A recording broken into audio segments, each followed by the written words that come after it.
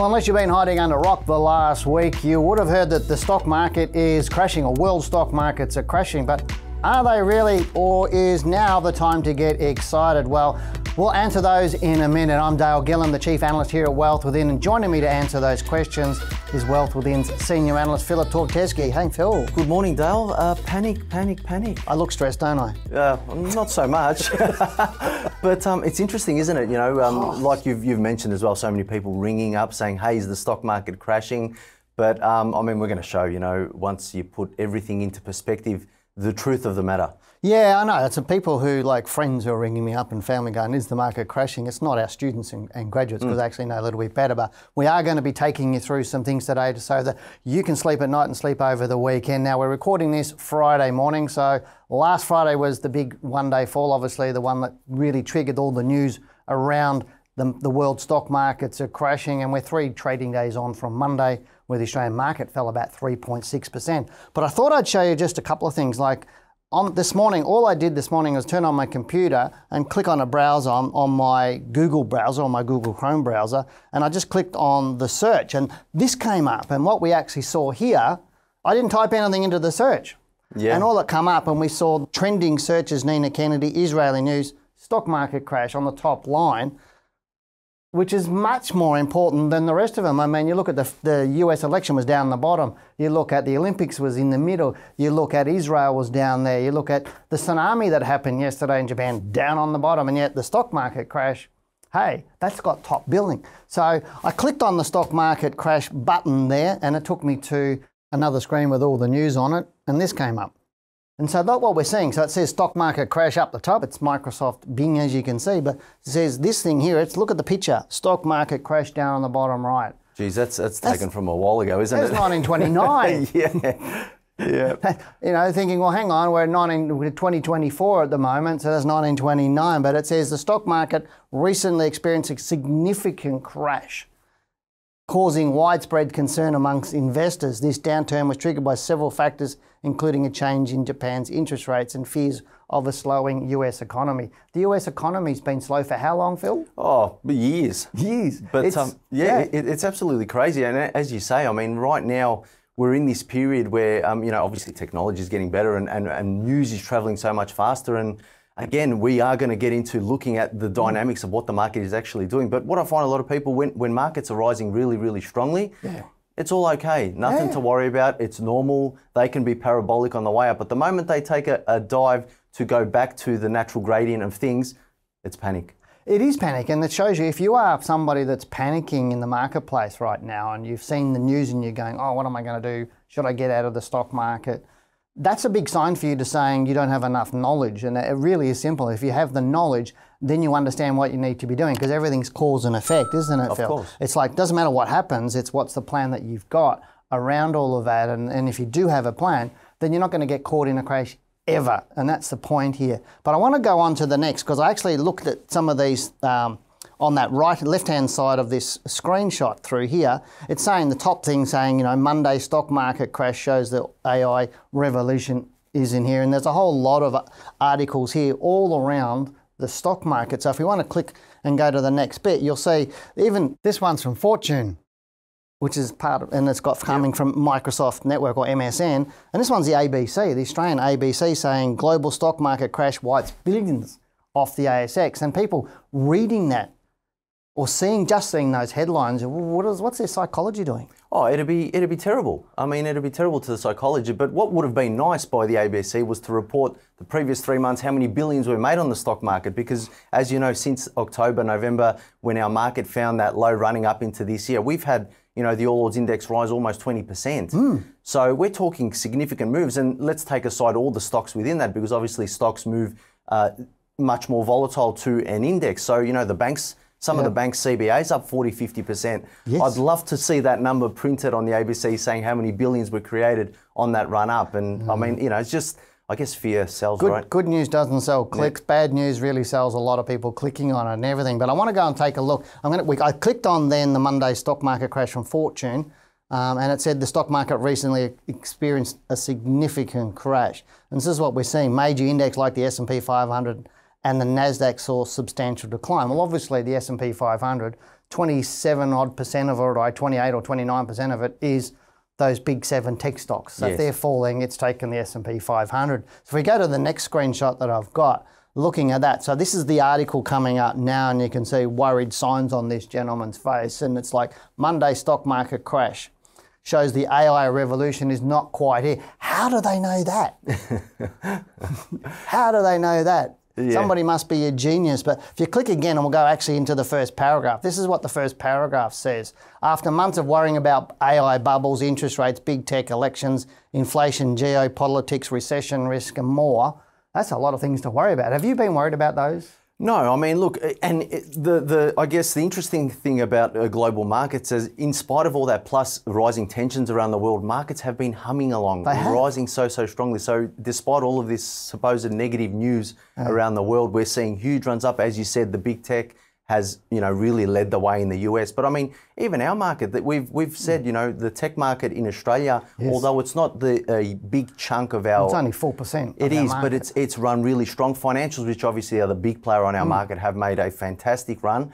But the materials are the ones that have held our market, or I guess been the underperformers. Now, what's interesting during this crash, or supposed crash, was that there were stocks in that top 20 that still performed. Yes. That went up. And went up. And that just shows people they shouldn't be panicking. But I mean, just going back onto the thing, it says, investors saw their fears come to life yesterday as global stock markets plunged. Fears come to life. It's really emotional. It says Japan's benchmark index shrunk 12%. Now, Japan, or the Nikkei, is down about 25 or 26%. Yep.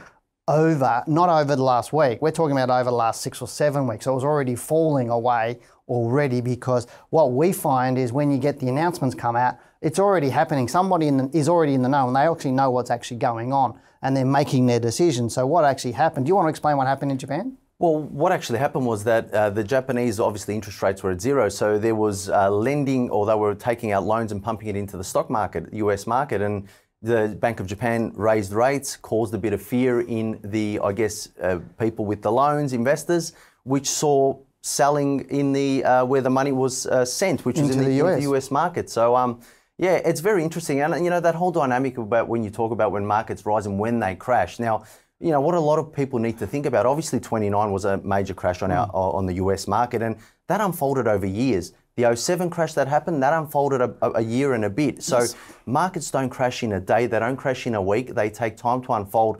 And to understand that dynamic of why that happens, that's so important, because the majority holders in any market are the big institutions, are the big companies.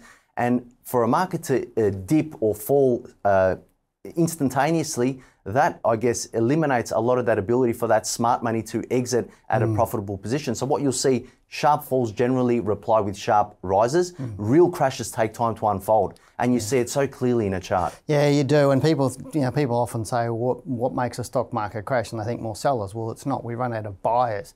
So when there's sellers in the market, it's not actually crashing. It's because nobody's left to buy. But as we've seen the rest of this week, the buying's happening, and we're going to bring up a chart in a second on that. But really, this is an exciting thing. And if we're going to go to let's go to the next slide. This one is actually of Dow's theory of the market. So when you look at this, this is our roadmap, and we teach this to all of our students, even in our more beginner courses. We actually teach this because it actually is your GPS about where the market's running and where it's likely to go to. Because you can't make money on the left-hand side of the chart, because that's what's happened. We make money on the right-hand side of the chart. So this is showing how the market unfolds, and there's 3 movements up on the bull phase and 3 movements down on the bear phase. Now, I'm not going to talk a lot about that today. We're going to talk about a little bit more on our Monday market report, where Phil and I will talk about what's hot and what's not in our marketplace. So check out our video on Monday. But basically, we haven't done rampant speculation, which is the top of a bull market. We haven't done that yet. So how do we come on the crash side?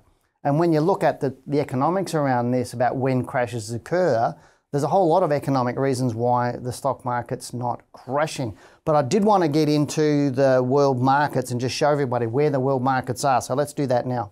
All right, well, on the screen, as we're looking at here, here's a watch list of all of the world markets, the major world markets. And you can see here, we've actually done this in the order of which one's fallen the worst. So to see at the top here, it says the Kospi 200 index is down 5.6%.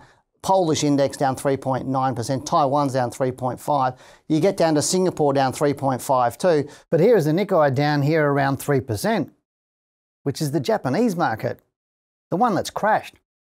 And this is for the week. We're seeing the Nifty 50 in India down 2.43. Where's the US? Dow Jones right down the bottom there, down minus 0.73. The Nasdaq down 0.69. The FTSE down 0.53. The S&P 500 down 0.51.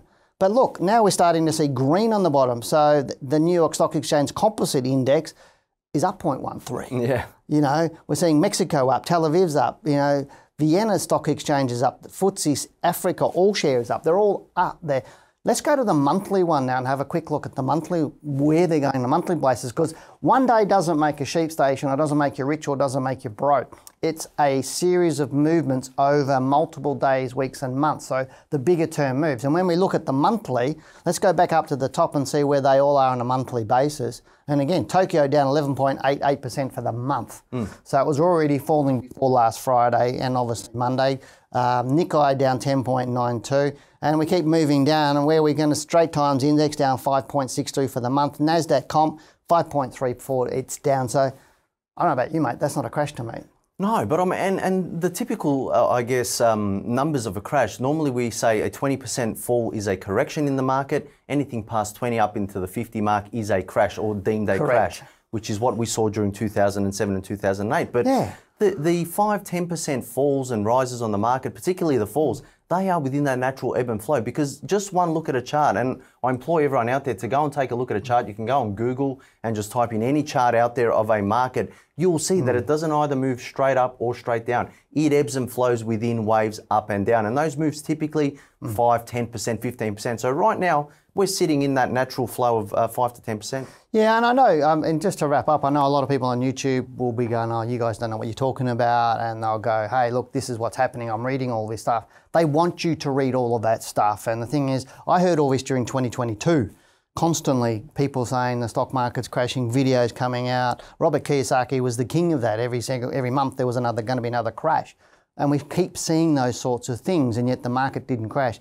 I don't think the market's going to crash. Now, I could be found out wrong. I could actually be found out wrong and it might crash. But the chances of that to me would be less than 5%.